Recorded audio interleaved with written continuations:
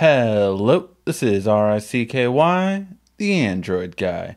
Now, this next hidden feature can really help you in terms of when and where you do things such as automatic updates by restricting networks.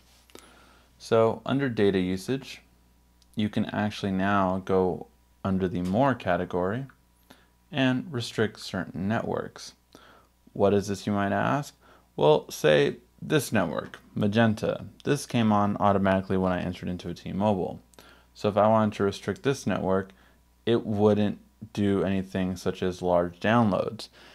Has this ever happened to you? You're at Starbucks or, any kind of AT&T Wi-Fi connection, and then it automatically starts to update your apps because Wi-Fi turned on.